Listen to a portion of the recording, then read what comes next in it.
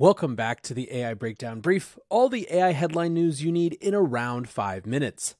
Today, we are starting with a conversation around data privacy and AI, and there are actually two different and interesting contexts for having this conversation today. The first is a big dust-up that started over the weekend around Zoom's terms of service. Over the weekend, people started to notice that there was a big update in section 10.2. Andrew Cote tweets, Zoom updates its terms of service to become the NSA 2.0. I'm in disbelief at this update because of how far sweeping it is, yet here we are. Direct quotes from section 10.2.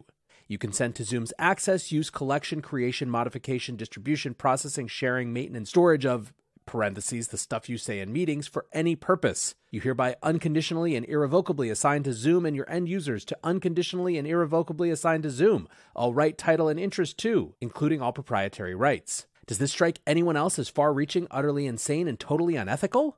There were lots of other people who reacted as well. Eric Toller tweets, canceling the Bellingcat Pro Zoom account and will migrate all our webinars and trainings to a new platform right away.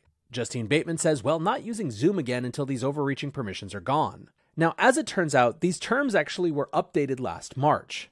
A spokesperson told Vice, Zoom customers decide whether to enable generative AI features and separately whether to share customer content with Zoom for product improvement purposes. A blog post published on Monday sought to further clarify exactly how these terms apply. Basically, what they said is that if you use Zoom's generative AI features, which includes things like transcription as well as chat composition, there is an opt-in setting for admins through which they can allow data from meetings to be used to, quote, improve the performance and accuracy of these AI services. The blog post states clearly, quote, we do not use audio, video, or chat content for training our models without customer consent. And what's more, they actually added a term to the document, just to be super clear. Notwithstanding the above, Zoom will not use audio, video, or chat customer content to train our artificial intelligence models without your consent. Regardless of the changes that Zoom would ultimately make, this really struck a nerve. And it struck a nerve because it felt not like something necessarily unique to Zoom, but perhaps the type of thing that lurks in just about every weighty terms of service that we click agree to without even thinking about. LA Times tech columnist Brian Merchant writes, I am very glad to see the revolt against Zoom unfolding as a result of this TOS update, and I hope it inspires us to look harder at all the services we use that generate data for tech companies, which they might use to train their LLMs, or to sell ads, or to third-party data brokers. It is obviously an extremely heightened moment right now when it comes to AI and data. And so perhaps unsurprisingly, one of the first cohorts of people to pick up on this Zoom fiasco were a number of folks who are intimately involved with the SAG-AFTRA and WGA strike right now. Now, this wasn't the only context for a discussion about data and data privacy that happened yesterday. OpenAI announced its GPTBot. GPTBot is a web crawler that scrapes data from the entire public internet. As they write, web pages crawled with the GPTBot user agent may potentially be used to improve future models and are filtered to remove sources that require paywall access, are known to gather personally identifiable information, or have text that violates our policies. Allowing GPTBot to access your site can help AI models become more accurate and improve their general capabilities and safety. So there are a few different things to parse out here. First is what the purpose of this bot is. It is designed to crawl the web to get information that can be used for training future OpenAI models. That's the purpose, and they're not trying to hide that at all. Second, OpenAI is drawing some guardrails around what information it will and won't collect. They're saying that it's filtering sites with paywall access, sites that have text that violates our policies, whatever that means, and it's also blocking out sites that are known to gather personally identifiable information. A couple things that stand out from that. One, as with any service, you have to trust that GPTBot is actually following the rules that OpenAI is publicly saying. But second, even beyond that, there's just a lot of gray area, right? What is included, for example, in sites that have text that violate OpenAI's policies? Which sites are known to gather personally identifiable information? Where's the list of those sites? How would one go about trying to get additional sites on that? The point here is not to rag on OpenAI, but simply to point out just how much subjectivity, trust, and simple human fallibility there is when it comes to the ingesting of this huge amount of online data. Now, the other interesting piece of this that has generated a lot of discussion is that alongside the announcement of GPTBot, OpenAI also shared how people maintaining websites can block access to it. They share a simple line of code that can be used to disallow the GPTBot. They also even allow for a customized GPTBot access, where webmasters can specify some parts of their site that are on limits to GPTBot and some parts that are off limits. On the one hand, people were enthusiastic that you can actually prevent OpenAI from scraping your website now.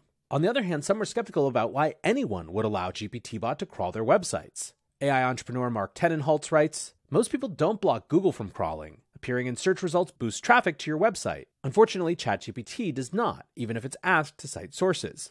I expect a lot of people to block GPTBot."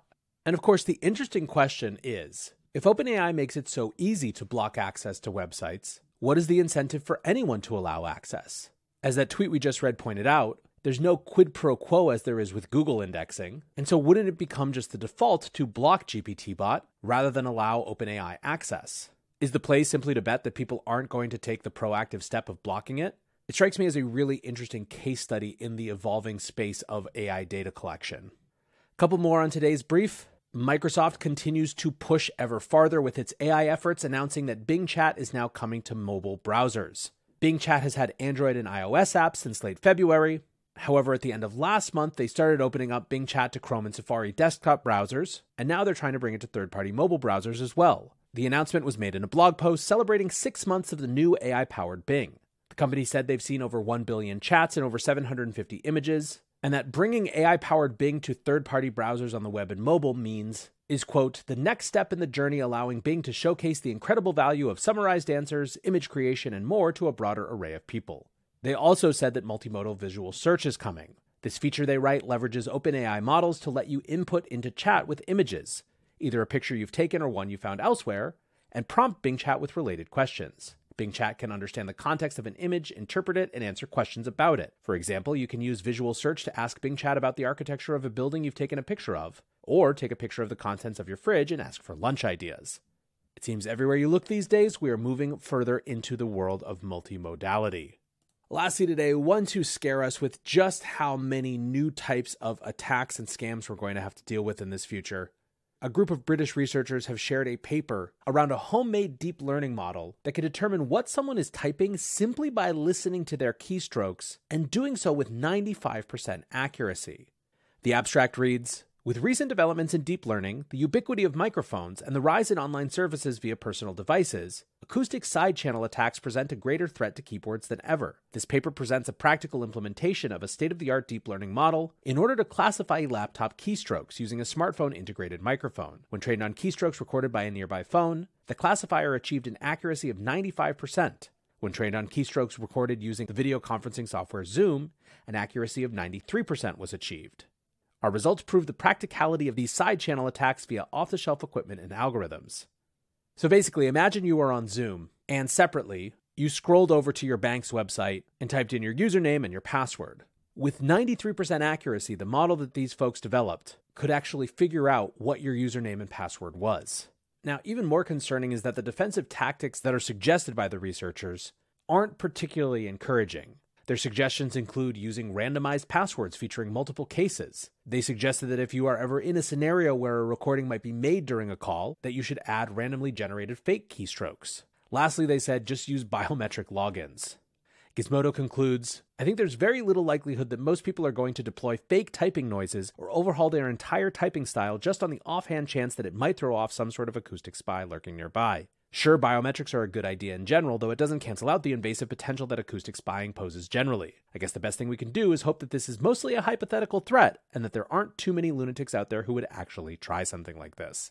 My friends, that is never a bet that I am interested in making. Anyways, guys, that is going to do it for today's AI Breakdown Brief.